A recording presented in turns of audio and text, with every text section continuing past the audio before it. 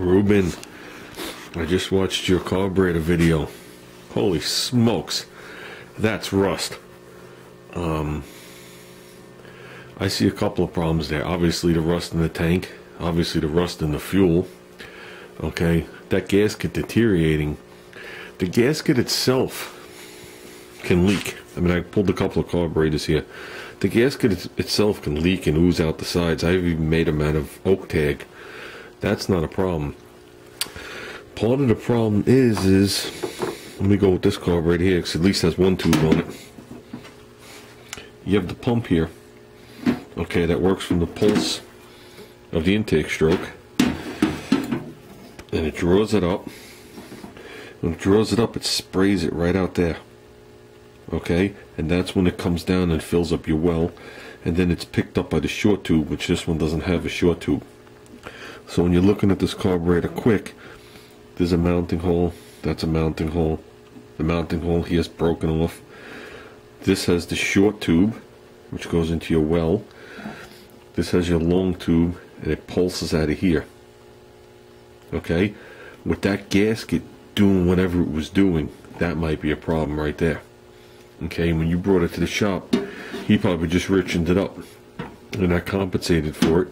But the gasket was already deteriorated. Okay, and then you ran it some more, and you had a problem. Now this carburetor here, okay, if you notice, the tube is on the other side. This is the long one, this is the short one. This one here, I've shown this carburetor before. The long tube here and the diaphragm, I mean the diaphragm's still in there, but the diaphragm doesn't do anything anymore. This no longer draws it up here and pushes it out into that well. This is sealed, this is sealed. The long tube is on the jet side, and this just runs a jet straight up. I mean, this thing is severely modified, this type of carburetor. Like I said, I had gotten that thing, I don't want to deal with it. I don't want to deal with it. Something tells me that that carburetor is going to be a nightmare. But this is the same deal here with no tubes on it.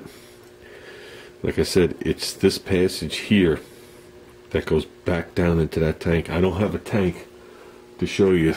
I don't even have a tank to give you. And the tanks I have are being used. This one, the ones you see over there, even though that orange one's actually different, it's the same size tank, but the bracket on the bottom is shorter because it's 3.5 horse. And the other tanks on here, that's pretty much all I have in Briggs & Stratton tanks. And there is different tanks that you have to be aware of if you buy yourself a replacement tank. The location of this screw changes.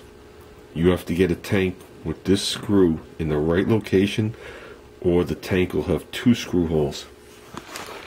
Okay, I'm looking at these. Every one of these is the relocated hole. Relocated hole. I'm going to walk over with this one because it has no tubes on it, and I'm going to show you the difference, because this is very important when you buy your tank. Ow. Just watch your head on the speaker box. Okay.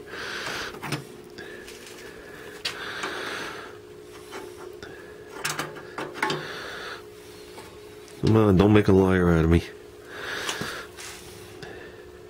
No, this one looks like it's exactly the same. I think that's part of your problem. I think that's part of your main problem, was that gasket.